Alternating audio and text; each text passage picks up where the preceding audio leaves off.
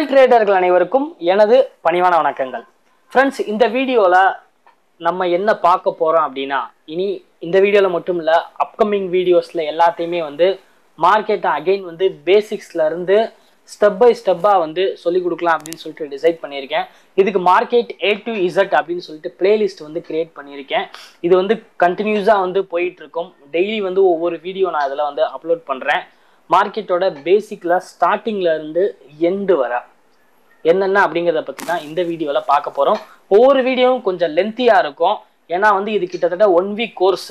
அந்த 1 வீக்கை ஷார்ட்டாக நான் ஒரு 15 to half an hourக்குள்ளே நான் கவர் பண்ண பார்க்குறேன். ஓகே, இந்த சீரியஸில் நம்ம என்னென்ன பார்க்க போகிறோம் அப்படின்னு சொல்லிட்டு நான் சொல்லிடுறேன். ஃபஸ்ட்டு இன்ட்ரோடக்ஷன் ஆஃப் ஸ்டாக் மார்க்கெட்டோட இன்ட்ரோடக்ஷன், அதுக்கப்புறம் டெக்னிக்கல் அனாலிசிஸ், மூணாவது fundamental analysis, future trading, option trading, market taxation, currency, commodity and government securities, risk management and trading psychology, trading systems, personal finance.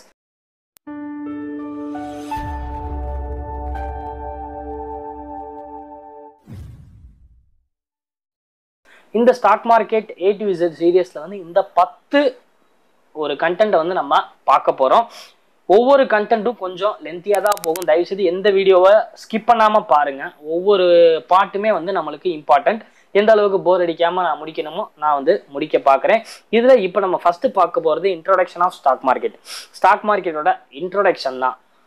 நம்ம சப்ஸ்கிரைபர் 40,000 பேர் இருக்கீங்க. ஸ்டாக் மார்க்கெட்டோட introduction ரொம்ப பேசிக்கானது தான் இருக்கும். ஸோ உங்களுக்கு கொஞ்சம் ட்ரேடிங் எக்ஸ்பீரியன்ஸ் இருந்துச்சுன்னா இந்த வீடியோ உங்களுக்கானது கிடையாது, அதை நான் சொல்லிடுறேன். இப்போ ஃபஸ்ட்டு இன்ட்ரோடக்ஷன் ஆஃப் ஸ்டாக் மார்க்கெட்டை நம்ம பார்க்கலாம். இதில் இந்த இன்ட்ரோடக்ஷன் ஆஃப் ஸ்டாக் மார்க்கெட்லேயே நம்ம இந்த 10 பாயிண்ட்டை டிஸ்கஸ் பண்ண போகிறோம்.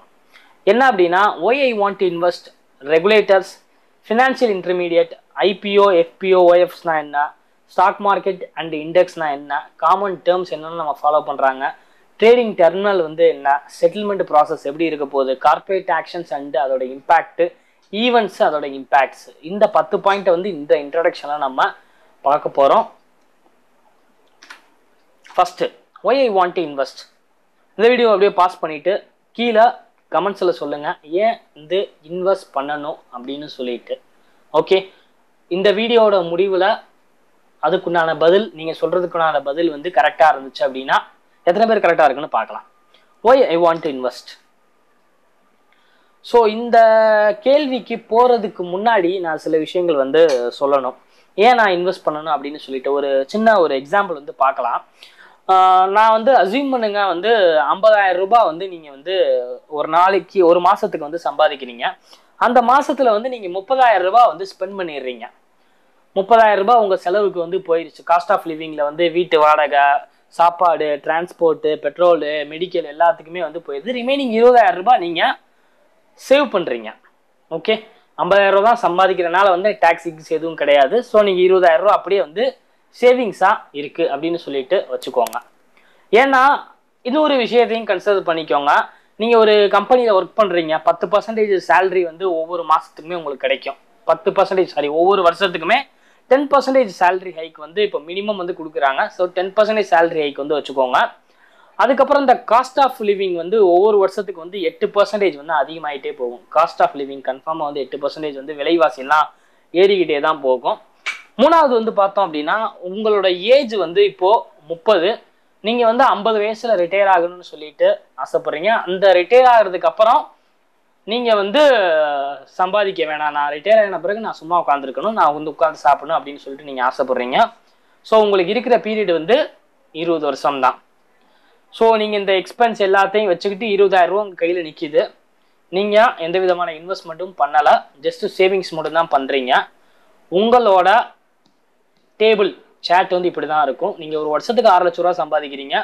உங்களோட வருஷம் எக்ஸ்பென்ஸ் 3,60,60,000 ரூபா. ஒரு வருஷத்துக்கு கேஷ் 2,40,000 ரூபா ஒரு வருஷத்துக்கு நீங்கள் சேவ் பண்ணுறீங்க. பேங்க் அக்கௌண்ட்டில் அப்படியே இருக்குது. இது அப்படியே second year, third year, 4 year, 20 வருஷத்துக்கு நான் போட்டு ஒரு கேல்குலேஷன் கொடுத்துருக்கேன். 20 வருஷத்துக்கு நீங்கள் ரிட்டையர் ஆகிற டயத்தில், அதாவது இப்போ வயசு 30, 50 வயசில் உங்கள் கையில் 1,78,90,692 ரூபா உங்கள் கையில் இருக்கும். 1,78,00,000. ஸோ இந்த 1,78,00,000 வச்சு உங்களால வாழ்க்கையை அதுக்கப்புறம் நடத்த முடியுமா? முதல் கேள்வி. ஓகே, ஒருவேளை இப்படி நடத்துனீங்க அப்படின்னா உங்களால, ஏன்னா ஒவ்வொரு வருஷமும் வந்து இந்த வேல்யூ வந்து ஏறிக்கிட்டே தான் போகுது. 8% வந்து லைஃப் ஸ்டைல் வந்து சேஞ்ச் ஆகிட்டே தான் போகுது. ஓகே, ஸோ அந்த டயத்தில் இருந்துச்சு அப்படின்னா உங்களால் வந்து 8 வருஷம் 50 வருஷத்தில் நீங்கள் ரிட்டையர் ஆகுறீங்க, 58 வயசு வரை தான் உங்களால் இந்த காசை வச்சுக்கிட்டு உங்களால் வாழ முடியும். அதுக்கப்புறம் உங்கள் அமௌண்ட் வந்து 0 ஆகிடும். நீங்கள் எந்த விதமான இன்வெஸ்ட்மெண்ட் பண்ணலாம், எந்த விதமான ரிஸ்க்குமே எடுக்கலை. ஒரு நார்மல் மனுஷனா, ஒரு சாதாரண மனுஷனா வந்து பேங்க் அக்கௌண்ட் இருக்குது, அப்படியே வந்து நீங்கள் போட்டுக்கிட்டே வர்றீங்க. ஓகே, இப்படி இருந்துச்சு அப்படின்னா உங்களால் அடுத்து ஒரு 8 வருஷத்துக்கு தான் வந்து உங்களால் ரிட்டையர்மெண்ட்டுக்கு அப்புறம் காலத்தை கடத்த முடியும். அதுக்கப்புறம் நீங்கள் யாரையாச்சும் ஒருத்தரை எதிர்பார்த்து தான் இருக்கணும். ஸோ இதுக்காண்டி தான் வந்து இன்வெஸ்ட்மெண்ட் பண்ணணும். இப்போ நீங்கள் 58 வயசுக்கு அப்புறம் நீங்கள் எப்படி இருக்க போகிறீங்க, உங்களோட இன்வெஸ்ட்மெண்ட் தான் சொல்லும் எதில் இன்வெஸ்ட் பண்ணலாம். ஓகே, அதுக்கப்புறம் இன்னொன்று நீங்கள் பார்த்துக்கோங்க. ஓகே, இப்போ நீங்கள் என்ன பண்ணுறீங்க அப்படின்னா கேஷை வந்து ஐடியலாக விடாமல், okay, you can invest cash in investment options. ஒவ்வொரு வருஷமும் நீங்கள் வந்து இன்வெஸ்ட் பண்ணிக்கிட்டே இருக்கீங்க ஒவ்வொரு வருஷத்துலையும். ஓகே, ஃபஸ்ட்டு வருஷம் வந்து எதுலையாச்சும் இன்வெஸ்ட்மெண்ட் போட்டு எஃப்டிலேயோ இல்லை எதுலையாச்சும் போட்டு வந்து பார்த்தீங்கன்னா ஈக்விட்டி ஃபண்ட்ஸ், மியூச்சுவல் ஃபண்ட்ஸ்லேயே எதுலையாச்சும் போட்டு ஒரு 12% வந்து ஒரு இன்வெஸ்ட்மெண்ட் வர்ற மாதிரி ஒரு வருஷத்துக்கு நீங்கள் வந்து மாற்றிடுறீங்க. எனக்கு வந்து 12% வந்து ஒரு வருஷத்துக்கு வந்து நான் இந்த காசை இன்வெஸ்ட் பண்ணல 2,40,000 ரூபாவை. ஏன்னா எனக்கு சேவிங்ஸ் வந்து ஒரு நாளைக்கு ஒரு வருஷத்துக்கு 2,40,000 ரூபா இருக்குது, இதை நான் இன்வெஸ்ட் பண்ணுறேன் அப்படின்னு சொல்லிட்டு இன்வெஸ்ட் பண்ணுறீங்க. இப்போ உங்களோட சாட் வந்து இப்படி தான் இருக்கும். உங்களோட இயர்லி இன்கம் வந்து 6 லட்சம் ரூபா, எக்ஸ்பென்ஸ் 3,60,000 ரூபா, கேஷ் கையில் இருக்கிறது 2,40,000 ரூபா. இந்த 12% இன்ட்ரெஸ்ட் போட்டு 2,67,63 ரூபா, 2,40,000 ரூபாய் நீ இருக்கிறது அந்த 12% இன்ட்ரெஸ்டோட 2,67,000 ரூபாவா மாறுது. ஸோ இப்போ 20 வருஷத்துக்கு அப்புறம் உங்க கையில 4,26,95,771 ரூபா, 4 crore உங்க கையில 4,26 lakhs இருக்கு. இதுக்கு முன்னாடி எவ்வளவு இருந்துச்சு? 1.7, இப்போ 4.26. இதை வச்சு உங்களால வாழ முடியுமா முடியாதா அடுத்து வர்ற காலங்கள்ல? ஸோ இதை வச்சு வாழும்போது இன்னும் ஒரு அகெயின் வந்து 8 அப்படின்னு சொல்லும்போது இன்னும் ஒரு 14 வருஷம், ஸோ ஒரு 20-22 வருஷத்தை உங்களால் வந்து நார்மல் இன்வெஸ்ட்மெண்ட்டு எந்த விதமான ரிஸ்க்குமே இல்லாமல் உங்களால் உட்கார்ந்து சாப்பிட முடியும். இப்போ உங்களோட இன்வெஸ்ட்மெண்ட்டோட வேல்யூ வந்து உங்களுக்கு தெரிஞ்சிருக்கும். இன்வெஸ்ட்மெண்ட் எதுக்காண்டி நம்ம பண்ணுறோம் அப்படிங்கிறத வந்து தெரிஞ்சுக்கோங்க friends. So by investing one can deal with better with இன்வைட்டபிள் growing cost of living. ஏன்னா நம்ம இந்த காஸ்ட் ஆஃப் லிவிங்கில் இந்த இன்ஃப்ளேஷன் இருக்கு பார்த்தீங்களா, இந்த பண வீக்கம். ஸோ இதை எதிர்த்து நம்மளால் உங்களால் சண்டையிட முடியும். ஒரு வருஷத்துக்கு வந்து நம்ம போன வருஷம் வாங்குற வெளியில் போயிட்டு நீங்கள் மளிகை ஜாமான் வாங்கினீங்கன்னா போன வருஷம் வாங்கின அந்த விலை வந்து இப்போ இருக்காது. ஆனால் சம்பளம் வந்து பார்த்தீங்க அப்படின்னா 10% தான் ஏறுது. ஆனால் இது ஃபுல்லாக வந்து உங்களுக்கு 12%, 13% பண வீக்கத்தை எதிர்த்து உங்களால் வந்து போராட முடியும். ப்ளஸ் உங்களுக்கு வந்து ஒரு சேமிப்பை வந்து உங்களால் வந்து ஒரு சேமிக்க முடியும். ரெண்டாவது வந்து பார்த்தீங்கன்னா ஃபினான்சியல், என்னென்ன ஃபினான்சியல் கிரைசிஸ், ஃபினான்சியல் மீட் என்னென்ன வருதோ, திடீர்னு பண தேவை உங்களுக்கு வருதுன்னா அதை ஃபுல்லாக உங்களால் வந்து எதிர்கொள்ள முடியும். இதெல்லாம் வந்து திடீர்னு வந்து உங்களை குழந்தைக்கு வந்து ஒரு நல்ல எஜுகேஷன் கொடுக்கணும், இல்லை வந்து உங்கள் குழந்தைக்கு மேரேஜ் பண்ணி வைக்கணும், எதுவாக இருந்தாலுமே வந்து உங்களால் வந்து அந்த அமௌண்ட்டை வச்சு உங்களால் வந்து மேனேஜ் பண்ண முடியும். இது ஃபுல்லாக வந்து இன்வெஸ்ட்மெண்ட் இருந்தால் மட்டும்தான் பண்ண முடியும். நார்மல் சேவிங்ஸை வச்சு உங்களால் வந்து எதுவுமே பண்ண முடியாது. ஓகே, இப்போது இன்வெஸ்ட்மெண்ட் பண்ணணும்னு சொல்லிட்டு முடிவு பண்ணிட்டீங்க. எதில் இன்வெஸ்ட்மெண்ட் பண்ணலாம்? First fixed income instrument, equity, real estate, commodities. நீங்கள் இன்வெஸ்ட் பண்ண இந்த 4 தான் இன்வெஸ்ட் பண்ணி ஆகணும். மற்றதெல்லாம் வந்து இந்த கடன் கொடுக்குறது, வட்டி கொடுக்குறது அதெல்லாம் விட்டுருங்க. இன்வெஸ்ட் பண்ணால் இந்த 4 தான் வந்து இன்வெஸ்ட் பண்ணி ஆகணும். ரொம்ப ஜெனியூனாக உங்களோட தகுதிக்கு ஏற்ற மாதிரி இருக்கணும். இந்த ஃபிக்ஸ்டு இன்கம் இன்ஸ்ட்ருமெண்ட்ஸ்னால் என்ன, ஈக்விட்டி இன்ஸ்ட்ருமெண்ட்ஸ்னால் என்ன, ரியல் எஸ்டேட் தெரியும், கமாடிட்டி, ப்ரெசியஸ் மெட்டல் நம்ம கோல்டு, சில்வர், ஸோ இது ஃபுல்லாக கமாடிட்டிஸில் வந்துடும். ஓகே, ஸோ இந்த ஃபிக்ஸ்டு இன்கம் இன்ஸ்ட்ருமெண்ட்ஸ்னால் என்ன அப்படின்னு சொல்லிட்டு நம்ம இப்போ பார்க்கலாம். First fixed deposit offered by பேங்க்கில் கொடுக்குற எஃப்டி. இது மோஸ்ட் காமனாக வந்து எல்லாத்துக்குமே தெரிஞ்சிருக்கும். அதுக்கப்புறம் bond issue by the government of India. So அந்த bond issue by government of Indiana என்ன? அதுக்கப்புறம் bond issue by government related agency சச்சஸ் அந்த ஹட்கோ நாய். So the bond government agency issue பண்ற bond issued by corporates. So அந்த bond issue பைனா என்ன அப்படின்னா, இப்போ உதாரணத்துக்கு bond issue by government of India அப்படின்னா, நம்மளுக்கு வந்து நம்ம கவர்மெண்ட்டுக்கு ஒரு நிதி பற்றாக்குறை இருக்கு, பண தேவைகள் இருக்கு. ஓகே, அதுக்கு வந்து என்ன பண்ணுவாங்கன்னா பாண்டு வந்து இஷ்யூ பண்ணிடுவாங்க. அதாவது கவர்மெண்ட்டுக்கு நம்ம கடன் கொடுக்குறோம், அதுக்கு வந்து ஒரு பத்திரம் வந்து போட்டு கொடுத்துருவாங்க. அந்த பாண்டை நீங்க வந்து இப்போ ஒரு 1 லட்ச ரூபாய் இன்வெஸ்ட் பண்றீங்க அப்படின்னா அதுக்கேற்ற மாதிரி உங்களுக்கு ரிட்டர்ன்ஸ் இருக்கும். இதுதான் வந்து பாண்டு. இந்த பாண்டு நம்ம நார்மல் மார்க்கெட் மாதிரி தான். எனக்கு இப்போ பண தேவை அப்படி இருக்குன்னா மார்க்கெட்ல வந்து பையர் செல்லர்ஸ் இருப்பாங்க. அந்த பாண்டை கொடுத்துட்டு நீங்க அதுக்குண்டான அமௌண்ட்டை வந்து நீங்க வாங்கிக்கலாம். இதுக்கு வந்து எக்ஸ்பெக்டட் ரிட்டர்ன்ஸ் வந்து பார்த்தீங்கன்னா வந்து மேக்ஸிமம் வந்து 6லேருந்து 10% வந்து கரண்டாக வந்து வந்துகிட்டு இருக்கு பாண்டில். ஏன்னா ரொம்ப அந்த அளவுக்கு வந்து இருக்காது. So 6 to 10%. இதுவே வந்து கார்பரேட்டுக்கு வந்து நம்மளுக்கு வந்து பண தேவை அப்படின்னா அவங்க பாண்ட் இஷ்யூ பண்ணுவாங்க. இது ஃபுல்லாக வந்து ஃபிக்ஸ்டு இன்கம். நீ வந்து என்கிட்ட வந்து ஒரு அமௌண்ட் கொடுத்துருக்கோ, பாண்ட் இஷ்யூ பண்ணுறேன், 3 வருஷம் நீ இது வச்சுக்கணும், 3 வருஷத்துக்கு அப்புறம் உனக்கு வந்து நான் வந்து 10% வச்சு இவ்வளோ அமௌண்ட்டு கொடுக்குறேன் அப்படின்னு சொல்லிட்டு ஒரு பாண்ட் இஷ்யூ பண்ணி ஒரு அக்ரிமெண்ட் போட்டு நம்ம பண்ணிக்கிறது. இது ஃபுல்லாக சேஃபர் சைடு, ரொம்பவே வந்து சேஃபான சைடில் நம்ம பண்ணுறது. அதுக்கப்புறம் ரெண்டாவது ஈக்விட்டி. ஸோ ஈக்விட்டி இன்வெஸ்ட்மெண்ட்னா என்ன அப்படின்னா, equity இன்வெஸ்ட்மெண்ட்னா buying and selling shares publicly listed companies. நம்மளுக்கு பப்ளிக்காக லிஸ்டாக இருக்கிற கம்பெனிஸில் நம்ம இன்வெஸ்ட் பண்ணுறது. ஸோ மோஸ்ட்லி வந்து 2 ட்ரேடட் எக்ஸ்சேஞ்ச் இருக்குது, Bombay stock exchange and NSC national stock exchange. இந்த 2 எக்ஸ்சேஞ்சில் லிஸ்ட் ஆகிற கம்பெனிஸில் நம்மளோட அமௌண்ட்டை வந்து இன்வெஸ்ட் பண்ணுறது. இது வந்து என்னன்னா ஈக்விட்டி இன்வெஸ்ட்மெண்ட்டுங்கிறது ஃபிக்ஸ்டு இன்கம் மாதிரி வந்துட்டு ஒரு ஃபிக்ஸ்டு இன்கம்மாக கொடுக்காது. நீங்கள் இன்வெஸ்ட் பண்ண அமௌண்ட்டுக்கு வந்து எந்த விதமான கேரண்டியும் கிடையாது. there is no capital guarantee. இதை வந்து கிளியராக சொல்லிடுறேன். பட் பாஸ்ட் ஹிஸ்டரியை வச்சு நம்மளுக்கு வந்து இந்த ஈக்விட்டி இன்வெஸ்ட்மெண்ட் 14லேருந்து 15% வந்து குரோத்தை வந்து கொடுக்கும். ஒரு ஈக்விட்டி இன்வெஸ்ட்மெண்ட் யாருக்கு சேஃப் இல்லை அப்படின்னா, ஷார்ட் டேர்மில் நம்ம இன்வெஸ்ட் பண்ணுறாங்க பார்த்தீங்களா, அவங்களுக்கு தான் வந்து இந்த ஈக்விட்டி இன்வெஸ்ட்மெண்ட் வந்து சேஃப் கிடையாது. ஆனால் லாங் டேர்முக்கு போகிறவங்க, ஒரு 15 வருஷம் 16 வருஷம் 20 வருஷம் 25 வருஷம்னு போகிறவங்களுக்கு இந்த ஈக்விட்டி இன்வெஸ்ட்மெண்ட் சேஃபை தான்.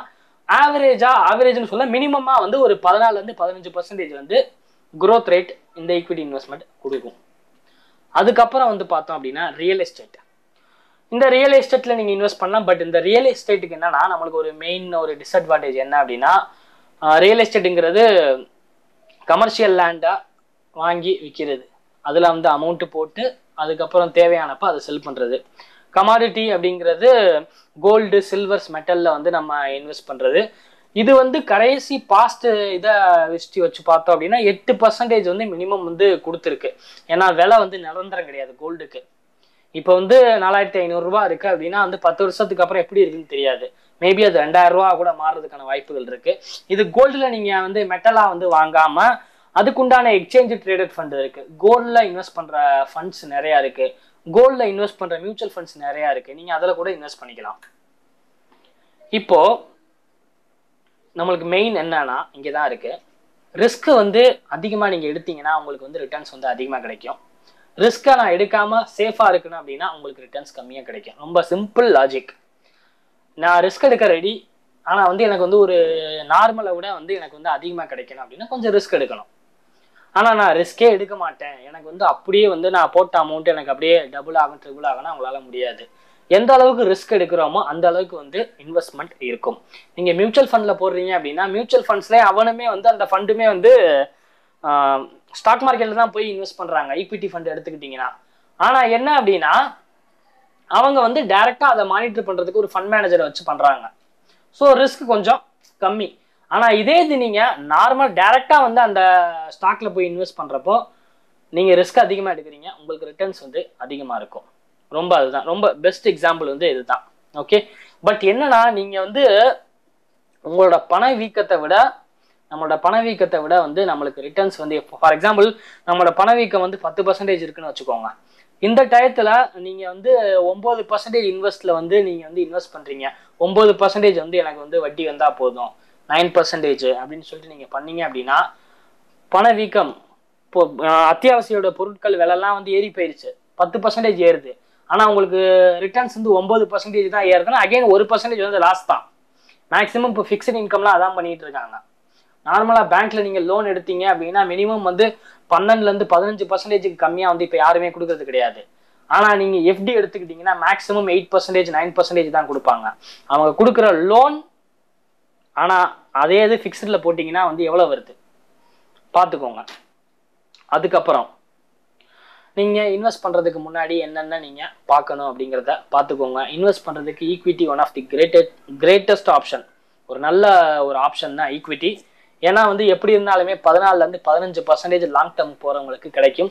நம்ம என்னதான் வந்து கரண்ட் கிரைசிஸ் அது இதுன்னு சொல்லி என்னதான் இருந்தாலும் சொன்னாலும் சரி, பாஸ்ட் ஹிஸ்ட்ரி தான் வந்து ரிப்பீட் ஆகும். நிஃப்டியோட கரண்ட் வேல்யூ நான் நிறைய இடத்துல சொல்லியிருக்கேன், நான் என்னோட ப்ரீவியஸ் வீடியோஸ்லாம் சொல்லியிருக்கேன். கரண்ட் வேல்யூ என்னன்னு சொல்லிட்டு பார்த்துக்கோங்க. ரியல் எஸ்டேட்ல இன்வெஸ்ட் பண்றது அப்படின்னா உங்களுக்கு வந்து பெரிய கேஷ் வேணும். நம்மளுக்கு சின்ன சின்ன அமௌண்ட்டு 50,000 ரூபா 1 லட்சம் ரூபாலாம் போட்டு வைக்க முடியாது. மினிமம் 10 லட்சம் 20 லட்சம் ஒரு பெரிய அமௌண்ட் வந்து வேணும். அதே நேரத்தில் இன்னொரு விஷயம் என்னன்னா லிக்விடிட்டி வந்து அங்கே இஷ்யூவா இருக்கு. லிக்விடிட்டி அப்படிங்கிறது நீங்க நினைச்ச நேரத்தில் வந்து உங்களால வந்து அந்த லேண்டை விற்க முடியாது.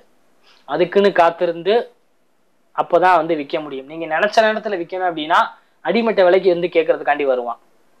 அதுக்கப்புறம் கோல்டு அண்ட் சில்வர் இதெல்லாம் வந்து ரொம்ப ஹை ரிஸ்க். விலை வந்து விலை வந்து பார்த்தீங்கன்னா நிலையே கிடையாது.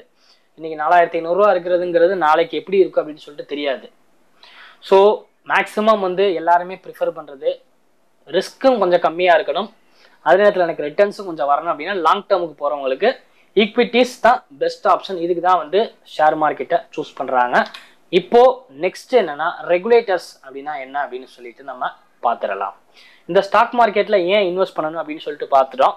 இப்போ மேக்ஸிமம் வந்து ஈக்விட்டிஸை சூஸ் பண்ணியிருப்பாங்க. இப்போ இதில் வந்து ரெகுலேட்டர்ஸ், இதை ரெகுலேட் பண்ணுறது யாரு அப்படிங்கிறத. ஸோ இதில் என்னன்னா முதல்ல வந்து ஸ்டாக் மார்க்கெட்னா என்ன அப்படின்னு சொல்லிட்டு பார்த்துடலாம். ஸோ ஸ்டாக் மார்க்கெட்டுங்கிறது இப்போ நீங்கள் ஜாமான் வந்து வாங்கணும் அப்படின்னு சொல்லிட்டு நினச்சிட்டு இருக்கீங்க அப்படின்னா நீங்கள் என்ன பண்ணீங்கன்னா பக்கத்தில் இருக்க கடைக்கு போவீங்க, இல்லைன்னா சூப்பர் மார்க்கெட்டுக்கு போவீங்க. ஓகே, இதே மாதிரி தான் ஸ்டாக் மார்க்கெட்டும். பக்கத்தில் இருக்கிற ஒரு மார்க்கெட்டுக்கு போகிற மாதிரி வச்சுக்கோங்க. அங்கே போயிட்டு ஒரு காசு கொடுத்து ஒரு கம்பெனியோட ஷேர்ஸை நீங்கள் வாங்கிட்டு வர்றீங்க. இதுதான் வந்து ஷேர் மார்க்கெட். ஸோ இந்த இடத்துல எக்ஸ்சேஞ்சுங்கிறது ஃபெசிலிட்டேட்டர் தான். நம்ம ஷேர்ஸை வாங்குறதுக்கு விற்கிறதுக்கு வந்து உதவுறாங்க, அவ்வளோதான். இப்போது இன்னொரு நெக்ஸ்ட் பிக்சரில் உங்களுக்கு காமிக்கிறேன். கீழே வந்து பார்த்தீங்கன்னா வந்து வெஜிடபிள் மார்க்கெட். ஸோ ஒரு இடத்துல வந்து வெஜிடபிள்ஸாக வந்து அடுக்கி வச்சுருக்காங்க வரிசையாக, பச்சை மிளகா அப்படி இப்படின்ட்டு வரிசையாக வந்து வெஜிடபிள்ஸாக அடுக்கி வச்சுருக்காங்க. மேலே வந்து பார்த்தீங்க அப்படின்னா ஷேர்ஸ். இந்த மார்க்கெட்டில் மேலே எக்ஸாம்பிள் ரெண்டு டிஃபரெண்ட் பண்ணுறதுக்கான ஒரு சின்ன பிக்சர் ஒன்று போட்டிருக்கேன். Infosys shares, idea share, Airtel share, ICICI bank share, HDFC bank வரிசையாக வந்து ஷேர்ஸாக இருக்குது. ஸோ இப்போ இந்த கடைக்கு போகிறீங்க, நீங்கள் வெஜிடபிள்ஸ் வாங்குற மாதிரியே வந்து நினச்சிக்கோங்க. எனக்கு வந்து இன்ஃபோசிஸ் ஷேர் வந்து ஒரு 10 ஷேர் கொடு அப்படின்னு சொல்லிட்டு வாங்கிட்டு வந்துடுறீங்க. நீங்கள் அந்த ஷேர்ஸை வேணும் அப்படின்னா இந்த இடத்துல ஃபில் பண்ணி இந்த இடத்துல இருந்து இன்ஃபோசிஸ் ஷேரை நீங்கள் எடுத்துடுறீங்க. ஓகே, அப்போது வேற யாராச்சும் விற்கணும்னு நினச்சாங்கன்னா அந்த இடத்துல கொண்டு வந்து வச்சிடலாம். இன்ஃபோசிஸ் ஷேரை நான் விற்கணும்னு நினைக்கிறேன், என்னோட ப்ரைஸ் வந்து இது அப்படின்னு சொல்லிட்டு வச்சிடுறாங்க. ப்ரைஸையும் மாட்டிடுறாங்க. நான் வந்து வாங்குறதுக்காண்டி போகிறேன், இன்ஃபோசிஸ் ஷேர் வந்து நான் வாங்கணும் இந்த ப்ரைஸ் அப்படின்னு சொல்லிட்டு கொடுத்துட்டு நான் வாங்கிடுறேன். இதுதான் வந்து ஷேர் மார்க்கெட். இதில் வந்து இந்த எக்ஸ்சேஞ்ச் அப்படின்னு சொல்கிறது ஃபெசிலிட்டேட்டர் தான். இந்த சூப்பர் மார்க்கெட் மாதிரின்னு வச்சுக்கோங்களேன். எக்ஸ்சேஞ்சு நம்ம அந்த இடத்துல கொண்டு போய் எக்ஸ்சேஞ்சு தான் பண்ணுறோம். வேற ஒருத்தர் விற்க வர்றாரு, அவர் கொண்டு வந்து இந்த இடத்துல வச்சிடுறாரு. நான் வாங்குறதுக்காண்டி போகிறேன், அவர்கிட்ட இருந்து நான் வாங்கிக்கிறேன். இந்த வாங்கி கொடுக்குற வேலை இதைத்தான் வந்து இந்த எக்ஸ்சேஞ்ச் அப்படிங்கிறது பார்க்குது. நான் கொண்டு வந்து கவுண்டரில் பணத்தை கட்டி அதை வாங்கிடுறேன். இந்த விற்கிறாரு பார்த்தீங்களா, அவருக்கு என்ன வேலைன்னு பார்த்து கவுண்டர்லேருந்து பணத்தை எடுத்து அவர் வந்து எடுத்து அந்த மார்க்கெட்டுக்காரங்க பிரித்து அந்த பர்சனுக்கு வந்து கொடுத்துட்றாங்க. இதுதான் வந்து ஷேர் மார்க்கெட். ரொம்ப சிம்பிளாக வந்து நான் சொல்லி புரிய வச்சுருக்கேன். உங்களுக்கு ஏதாவது டவுட்ஸ் இருந்துச்சுன்னா கீழே கமெண்ட்ஸில் சொல்லுங்கள் ஃப்ரெண்ட்ஸ். ஓகே, ஸோ இப்போ வந்து ஸ்டாக் மார்க்கெட் அப்படிங்கிறதுனா எலக்ட்ரானிக் ஃபார்மில் வந்து இருக்குது. ஸோ இப்போ நம்ம டைரெக்டாக வந்து நான் சொன்னது வந்து புரியுற மாதிரி சொன்னேன். பட் வந்து நீங்கள் வந்து கடைக்கு போய் வாங்கணும் விற்கணும் அப்படின்னு சொல்லிட்டுலாம் கிடையாது. இது ஃபுல் அண்ட் ஃபுல் வந்து எலக்ட்ரானிக் ஃபார்மில் இருக்கிறது தான். வீட்டில் உட்காந்து சிஸ்டத்தில் உட்காந்து நீங்கள் வந்து ஷேரை வாங்கணுமோ விற்றுக்கணுமோ பண்ணிக்கலாம். மொபைல்லையும் நீங்கள் வாங்கிக்கலாம், விற்றுக்கலாம், என்ன வேணால் பண்ணிக்கலாம். ஓகே, வாங்க விற்க மட்டும்தான் முடியும், அதையும் சொல்லிடுறேன். ஓகே, ரெண்டாவது என்னன்னா, நீங்கள் வந்து ஷேர் மார்க்கெட்டை வந்து டைரெக்டாக வந்து உங்களால் அக்சஸ் பண்ண முடியாது. இதுக்குன்னு அங்கீகரிக்கப்பட்ட புரோக்கர்ஸ் மூலியமாக தான் வந்து உங்களால் வந்து இந்த ஸ்டாக் இப்போ சூப்பர் மார்க்கெட் இருக்குன்னு வச்சுக்கோங்களேன். இந்த சூப்பர் மார்க்கெட்டில் உங்களால் வந்து டைரெக்டாக வந்து இப்போ சில சூப்பர் மார்க்கெட்லாம் வந்து பார்த்தீங்க அப்படின்னா வந்துட்டு உங்களால் டைரெக்டாக அங்கே பொருள் வாங்க முடியாது. உங்களுக்கு வந்து மெம்பர்ஷிப் கார்டுன்னு ஒன்று வேணும். மெம்பர்ஷிப் கார்டு இருந்தால் தான் உங்களால் வந்து அங்கே போயிட்டு எதுவும் பொருட்களை விற்க முடியும். அது மாதிரி சில அங்கீகரிக்கப்பட்ட ஸ்டாக் புரோக்கர்ஸ் மூலியமாக தான் நீங்கள் வந்து இந்த ஸ்டாக் மார்க்கெட்டுக்குள்ளே போய் நீங்கள் வந்து டைரெக்டாக வந்து ஷேர்ஸை வாங்கவோ விற்கவோ செய்யலாம். 2 stock எக்ஸ்சேஞ்சுங்கிறது NSC and BSc 2 major stock exchange தான் இருக்குது. எம்சிஎக்ஸ் மெட்டல்ஸுக்கு வந்து எம்சிஎக்ஸ் மல்டி கமாடிட்டி எக்ஸ்சேஞ்ச் அப்படின்னு சொல்லுவாங்க. பட் ஸ்டாக்குக்கு அப்படின்னு சொல்லிட்டு அந்த 2 தான், national stock exchange, Bombay stock exchange. Okay, அதுக்கப்புறம் ரெகுலேட்டர்ஸில் வந்து என்னென்னா பார்ட்டிசிபெண்ட் யார் யார் அப்படின்னு சொல்லிட்டு நம்ம பார்த்துடலாம். ஓகே, ஸோ டொமஸ்டிக் ரீட்டைல் பார்ட்டிசிபென்ட்ஸ்னால் என்னென்னா நம்மளை மாதிரி சாதாரண ஆட்கள் போயிட்டு ஷேர்ஸை வாங்குற விற்கிற ஆள். அதுக்கப்புறம் என்ஆர்ஐ அண்டு ஓசிஐ. என்ஆர்ஐனா யார் அப்படின்னா அவங்க வந்து இந்தியன்ஸ் தான், ஆனால் வந்து but paste out side India, நான் ரெசிடென்ஷியல் இந்தியன்ஸ் அப்படின்னு சொல்லிட்டு சொல்லுவாங்க பார்த்தீங்களா. நம்ம நாட்டு இந்தியர்கள் வெளிநாட்டில் இருப்பாங்க பார்த்தீங்களா, அவங்க தான் வந்து என்ஆர்ஐ. அவங்களுக்கும் இதில் வந்து நம்ம மார்க்கெட்டில் ட்ரேடிங் வந்து பண்ணலாம். அதுக்கப்புறம் டொமஸ்டிக் இன்ஸ்டிடியூஷன்ஸ், இவங்கெல்லாம் யார் அப்படின்னா வந்து ஒரு பெரிய கார்பரேட்ஸ், இந்த எல்ஐசி, ஸோ அவங்கள மாதிரி பெரிய கார்பரேட்ஸ் அவங்களும் இதில் பார்ட்டிசிபேட் பண்ணலாம். அதுக்கப்புறம் domestic asset management company, so என்னென்னா SBI mutual fund, DSP mutual funds, இந்த மாதிரி மியூச்சுவல் ஃபண்ட்ஸ் எல்லாம் இருக்கும் பார்த்தீங்களா, அவங்களும் இதில் ஷேர்ஸ் வாங்கலாம், விற்கலாம், பார்ட்டிசிபேட் பண்ணலாம். அதுக்கப்புறம் எஃப்ஐஐ ஃபாரின் இன்ஸ்டிடியூஷனல் இன்வெஸ்டர்ஸ் அப்படின்னு சொல்லிட்டு சொல்லுவாங்க. வெளிநாட்டில் இருக்கிற கார்பரேட் கம்பெனிஸ், பெரிய பெரிய இன்வெஸ்டர்ஸ்லாம் இருக்காங்க பார்த்தீங்களா, அவங்களும் வந்து நம்ம நாட்டில் என்ன வேணால் இன்வெஸ்ட்மெண்ட் வந்து பண்ணிக்கலாம், ஷேர்ஸை வாங்கிக்கலாம், விற்றுக்கலாம். ஸோ இவங்கெல்லாம் வந்து பார்ட்டிசிபேட். இவங்களை ஃபுல்லாக வந்து ரெகுலேட் பண்ணுறது யார் அப்படின்னா செபி அப்படிங்கிற ஒரு அமைப்பு. இதோட ஃபுல் ஃபார்ம் என்ன அப்படின்னா securities and exchange board of India அப்படிங்கிற ஷார்ட் ஃபார்ம் தான் வந்து செபி. எல்லாமே வந்து இந்த மார்க்கெட் எல்லாமே வந்து இவங்க கண்ட்ரோலில் தான் இருக்குது, இந்த securities and exchange board of India. So இவங்களோட அப்ஜெக்டிவ் என்ன அப்படின்னா நம்ம ப்ரொமோட்டர்ஸை வந்து பார்த்தோம் அப்படின்னா டெவலப் பண்ணணும், பெர்ஃபெக்டாக வந்து ட்ரேடிங் வந்து நடக்கணும், எல்லா ஆக்டிவிட்டீஸும் கரெக்டாக வந்து மானிட்டர் பண்ணணும், ஒரு இன்வெஸ்டர்ஸ் கூட வந்து ஏமாற்றப்பற்றக்கூடாது, யாருமே வந்து நம்மளை ஏமாத்திடக்கூடாது, எல்லாருமே ப்ராப்பராக நடக்கணும். இந்த இன்டர்மீடியட்ஸ் எல்லாமே எல்லாமே கரெக்டான வித்து, ஏன்னா இப்போ எல்லாமே வந்துட்டு சிஸ்டம் மூலியமாக நடந்துகிட்டு இருக்கு. இதில் யாரும் ஹேக் பண்ணி எதுவும் பண்ணிடக்கூடாது, எல்லாமே வந்து ப்ராப்பராக நடக்கணும் அப்படிங்கிறதுக்காண்டி நிறைய டேர்ம்ஸை வந்து எழுதி அதுக்குன்னு செட் பண்ணி வச்சுருக்காங்க.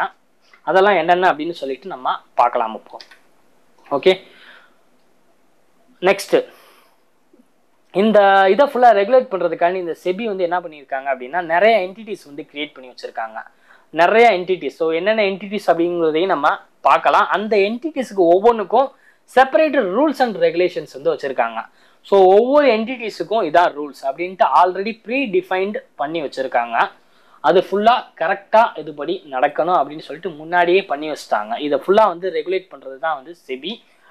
ஓகே, இதில் என்னென்ன ரெகுலேட்டர் இருக்குது அப்படின்னு சொல்லிட்டு பார்த்துடலாம். சிஆர்ஏ கிரெடிட் ரேட்டிங் ஏஜென்சி, இதோட எக்ஸாம்பிள் வந்து கிறிசல், ஐசிஆர்ஏ.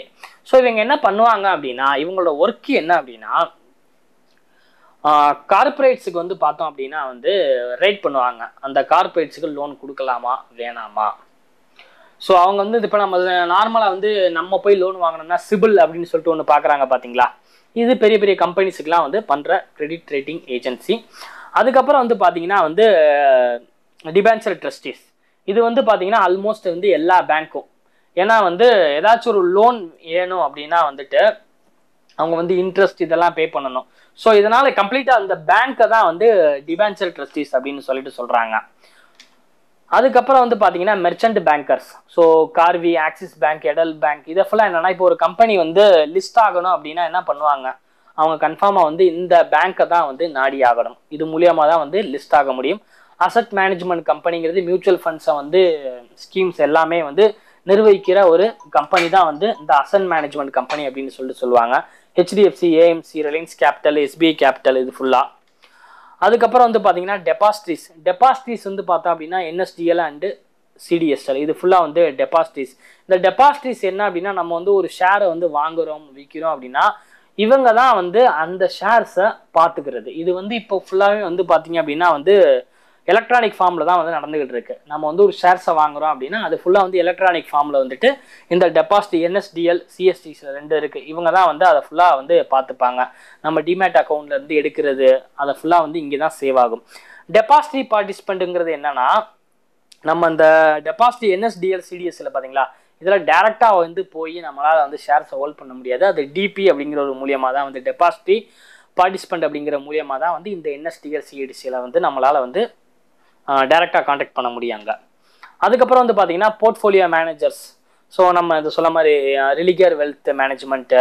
ஸோ இது ஃபுல்லாக வந்து போர்ட்ஃபோலியோ மேனேஜ்மெண்ட்ஸ். இவங்கெல்லாம் வந்து மியூச்சுவல் ஃபண்ட்ஸ் மாதிரியே வந்துட்டு போர்ட்ஃபோலியோ மேனேஜ்மெண்ட் ஸ்கீம்ஸ் வந்து லான்ச் பண்ணுவாங்க. பட் என்னன்னா இது வந்து மினிமம் இன்வெஸ்ட்மெண்ட் சின்ன இன்வெஸ்ட்மெண்ட்டாக இருக்காது. மியூச்சுவல் ஃபண்ட் அப்படின்னு சொல்கிறது 500 ரூபாயிலேருந்து கூட ஆரம்பிக்கலாம், 100 ரூபாயிலேருந்து கூட ஆரம்பிக்கலாம். பட் இந்த PMSங்கிறது மினிமம் 25,000, 25 லட்சம், 50 லட்சம் அப்படிங்கிறது பெரிய லெவலில் வந்து மேனேஜ் பண்ணுறவங்க. அதுக்கப்புறம் stock brokers. So Alice blue, 5 paise இவங்கெல்லாம் வந்து ஸ்டாக் புரோக்கர். நான் சொன்ன மாதிரி நம்ம ஷேர்ஸை வாங்கணும் அப்படின்னா இந்த ஸ்டாக் புரோக்கர் மூலியமாக தான் வாங்க முடியும். இந்த ஸ்டாக் புரோக்கரில் நீங்கள் அக்கௌண்ட் ஓப்பன் பண்ணணும். இந்த ஸ்டாக் புரோக்கரில் அக்கௌண்ட் ஓப்பன் பண்ணோம்னா நீங்கள் ஷேர்ஸை வாங்கிக்கலாம். அதில் போயிட்டு ஷேர்ஸை நீங்கள் எல்லா லிஸ்டான கம்பெனிஸ், எக்ஸ்சேஞ்சில் லிஸ்டான மேஜர் கம்பெனிஸ் எல்லாமே வந்து அந்த ஸ்டாக் புரோக்கர் மூலியமாக நீங்கள் கான்டாக்ட் பண்ணி நீங்கள் வாங்கிக்கலாம். ஓகே, நெக்ஸ்ட் வந்து ஃபினான்சியல் இன்டர்மீடியட்ஸ் என்னென்ன அப்படின்னு சொல்லிட்டு நம்ம பார்த்துடலாம். இந்த ஃபினான்சியல் இன்டர்மீடியட்ஸில் ஸ்டாக் புரோக்கர் இப்போ நம்ம பார்த்தோம் பார்த்தீங்களா, ஸ்டாக் புரோக்கர். அதுக்கப்புறம் டெபாசிட்ரி அண்ட் டெபாசிட்ரி பார்ட்டிசிபெண்ட். இப்போ நீங்கள் ஸ்டாக் புரோக்கரில் அக்கௌண்ட் ஓப்பன் பண்ணிட்டீங்க அப்படின்னா இந்த ஸ்டாக் புரோக்கர் இந்த இது ஃபுல்லாக நம்மளுக்கு எல்லா இந்த டெபாசிட்ரி பார்ட்டிசிபெண்ட் பேங்க்ஸு இது எல்லாமே வந்து ஒன்னோட ஒன்று கனெக்ட் ஆயிரும். என்ன அப்படின்னா ஏன் இப்படி கனெக்ட் ஆகுது அப்படின்னா நீங்கள் வந்து ஒரு டிமேட் அக்கௌண்ட் ஓப்பன் பண்ணிடுறீங்க, அந்த ஷேர்ஸை நீங்கள் வாங்குறீங்க. ஒரு ஷேர் ஒரு கம்பெனியோட ஒரு நிறுவனத்தோட ஷேர்ஸ் வந்து வாங்குறீங்க அப்படின்னா அந்த நிறுவனத்தோட ஷேர்ஸ் வந்து எங்கே போய் சேவ் ஆகணும்? இந்த DP டெபாசிட்ரியில் போய். அதாவது இப்போ நம்ம பார்த்தோம் பார்த்தீங்களா, இந்த இடத்துல நம்ம பார்த்தோம் பார்த்தீங்களா,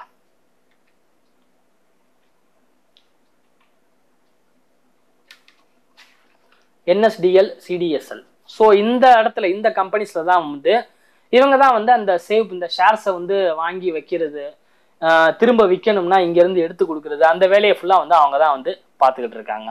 ஓகே, அதுக்கப்புறம் வந்து நீங்கள் வந்து ஷேர்ஸை வாங்கி வச்சுக்கிறீங்க அப்படின்னா பேங்க் அக்கௌண்ட், உங்கள் பேங்க் அக்கௌண்ட் மூலியமாக தான் பணத்தை எடுத்து அவங்க கொடுப்பாங்க. ஸோ பேங்க்கும் கனெக்ட் ஆகிருக்கும்.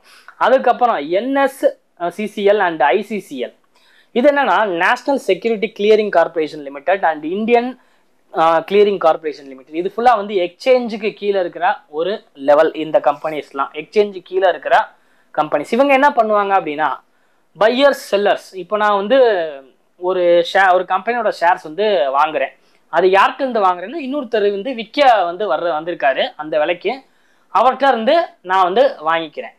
ஸோ அவர்கிட்ட இருந்து நான் வாங்குறதுனால நான் கொடுக்குற காசை அவர்கிட்ட கொண்டு போய் சேர்க்கறது, அவர்கிட்ட இருந்து காசை வந்து இன்னொருத்தர்கிட்ட கொண்டு போய் சேர்க்கறது, இந்த வேலையெல்லாம் வந்து பார்க்கறது தான் வந்து இந்த NSCCL அண்ட் ICCL.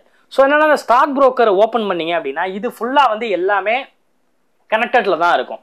நீங்கள் ஒரு ஸ்டாக் புரோக்கர் வந்து ஒரு அக்கௌண்ட் ஓப்பன் பண்ணிட்டீங்கன்னா இது ஃபுல்லாக கம்ப்ளீட்டாக எல்லாமே ஒன்றுக்கு ஒன்று கனெக்ட் ஆகிடும். நீங்கள் செப்பரேட்டாக வந்து ஒன்னோட ஒன்று அக்கௌண்ட் ஓப்பன் பண்ணணும்னு சொல்லிட்டு அவசியம் கிடையாது. பட் பேங்க் அக்கௌண்ட் வந்து மேண்டேட்ரி. நீங்கள் வந்து ஸ்டாக் புரோக்கரில் அக்கௌண்ட் ஓப்பன் பண்ணும்போது உங்களோட பேங்க் அக்கௌண்ட்டை கொடுத்துட்டீங்கன்னா உங்களோட பேங்க் அக்கௌண்ட்டை அதில் லிங்க் பண்ணிடுவாங்க. இந்த DP அதுக்கப்புறம் NSCCL இது ஃபுல்லாக வந்து எல்லாமே வந்து ஆட்டோமேட்டிக்காக லிங்க் ஆகிடும். ஓகே, இதுக்கப்புறம் மெயினான பாயிண்ட் வந்து இதுதான் IPO. IPOனா என்ன? Initial public offer. எதுக்காண்டி வந்து கம்பெனி வந்து பப்ளிக்கு போகிறாங்க கீழே கமெண்ட்ஸில் சொல்லுங்கள். நம்ம இன்னும் டீட்டெயிலாக நெக்ஸ்ட் வீடியோவில் பார்க்கலாம். இன்ட்ரோடக்ஷன்லேயே நான் கொஞ்சம் தான் கொடுத்துருக்கேன். நெக்ஸ்ட் பார்ட் 2 வீடியோவில் நம்ம இன்னும் ஃபர்தராக வந்து டிஸ்கஸ் பண்ணலாம். ஓகே, இப்போது எதுக்காண்டி வந்து கம்பெனி வந்து பப்ளிக்கு போகிறாங்க அப்படிங்கிறத கீழே கமெண்ட்ஸில் சொல்லுங்கள் ஃப்ரெண்ட்ஸ். நான் நெக்ஸ்ட் வீடியோவில் மீட் பண்ணுறேன். தேங்க்ஸ்.